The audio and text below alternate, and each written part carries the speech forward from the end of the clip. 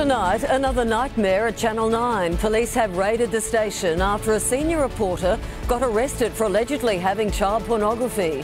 It's plunged a current affair into crisis. Terrorists threaten to attack the Anzac Day service at Gallipoli. Canberra is so concerned it sounded the alarm bells for anyone thinking of going. The young royals lead a memorial service for those killed in the Westminster attack. At last, the terrible truth about what happened to this adorable pup. This man has fronted a Sydney court and confessed his crimes. The gates open at the Royal Easter Show and there are a few surprises this year, especially on the food front. And it might just be his crowning glory. Bob Hawke has had a beer named after him. And just like him, it's full strength.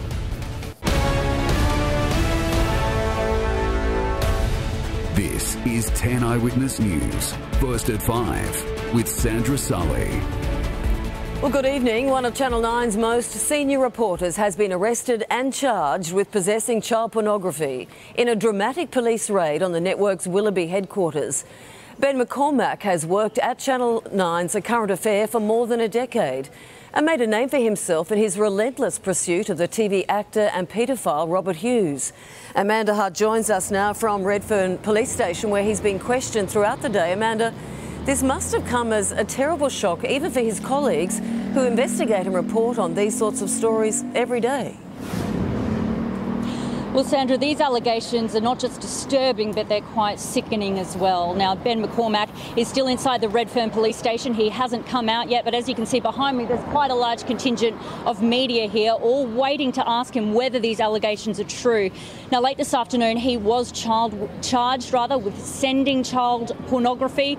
Police say he was also involved in a sexually explicit conversation about children with another man, as well as allegedly discussing child pornography. Now, Sandra, at this stage, we don't know if he's going to deny these allegations.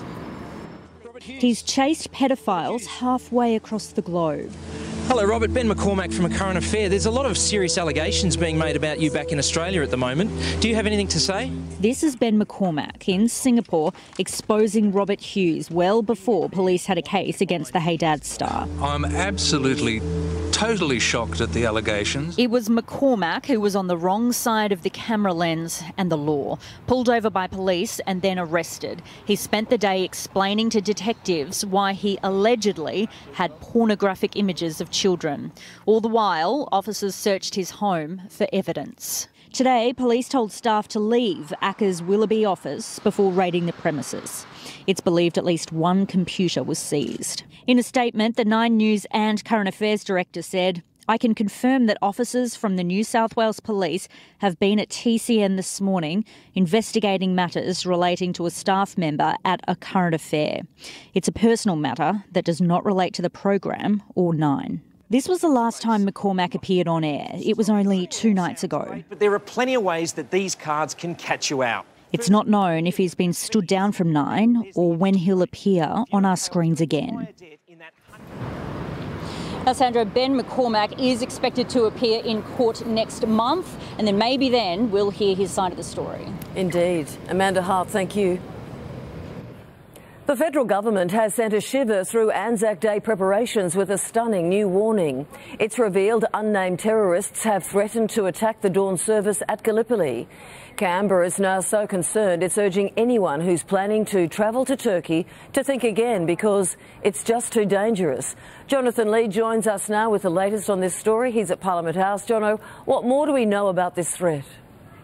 Well, the government has stopped just short of telling people not to attend, but it's clear in doing so there are many inherent risks.